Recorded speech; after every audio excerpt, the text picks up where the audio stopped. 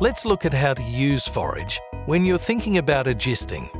We'll show you how to find answers to key questions such as: where have the growing seasons been favourable? Where is there plenty of pasture on offer? Whether there's been recent growth or only standover pasture from last season? Where has there been sufficient runoff for stock water?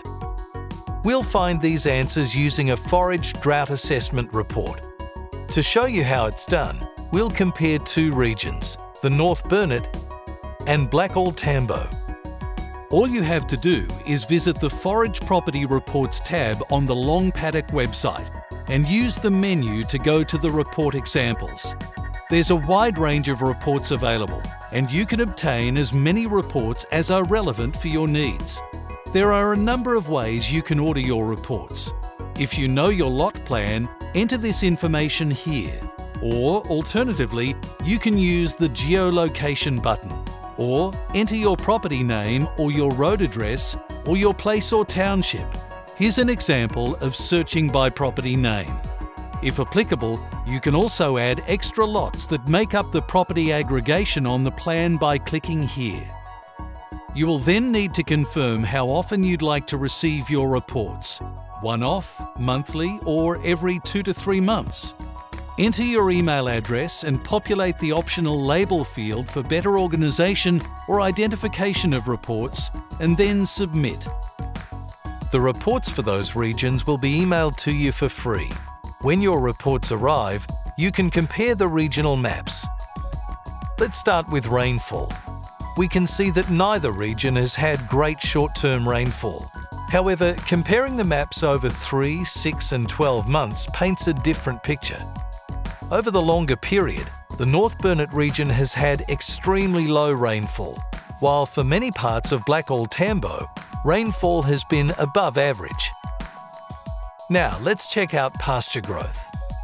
As good rainfall is essential for good growing conditions, it's no surprise that Blackall Tambo comes out on top again. The 3, 6 and 12-month data shows the region has had abundant growth, while pasture growth is extremely low over the same periods for the North Burnett region. But is the pasture any good? The curing index in your report can tell you more. For the Blackall Tambo region, the news remains good.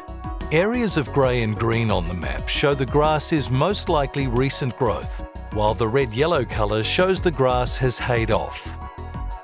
So now we know where there is available pasture and its quality. But what about stock water availability? For that, we turn to the 12-month potential flow to stream map for estimated runoff. Over this period, Blackall Tambo shows average to above average runoff, which is encouraging. So we've used the forage report to look at rainfall, pasture growth, curing quality of pasture and runoff. And a clear picture emerges. The Blackall Tambo region is currently a better option for agistment. Now, this view is quite broad, and properties across a region could differ in condition. You could look at the forage ground cover reports or the more interactive online veg machine for further property assessment. But as you can see, the Forage Drought Assessment Report gives you important information that can help you make informed decisions. Of course, there are many other factors to consider when looking to move stock, and the reports should be used with paddock observations and other decision-making information. So spend some time using forage to discover how it can help inform your grazing land management decisions. For further information, visit the Long Paddock website, call the DAF Customer Service Centre on 13 25 23 in Queensland, or email us.